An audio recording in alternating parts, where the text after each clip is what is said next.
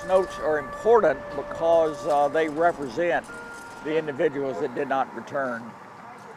Veterans Day is important always to me because I was one of the fortunate who returned. 58,000 plus did not. And of the brothers, I always like to come here and sit in place of those who didn't come back. I am honored to join you as we set aside time to honor you, our American veterans.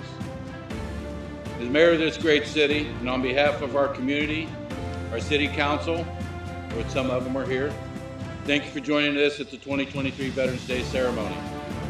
I invite everyone to spend some time here reflecting on what today means.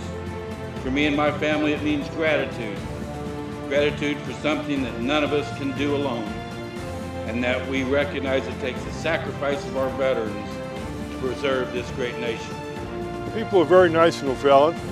I travel all over the country, me and my wife, and we meet a lot of people, and there's some very nice people in O'Fallon, okay? They do things right here. They do things right for the veterans. Well, I hope all veterans today realize what they did. Because of your bravery, we are the home of the free. This memorial is probably one of the best memorials around.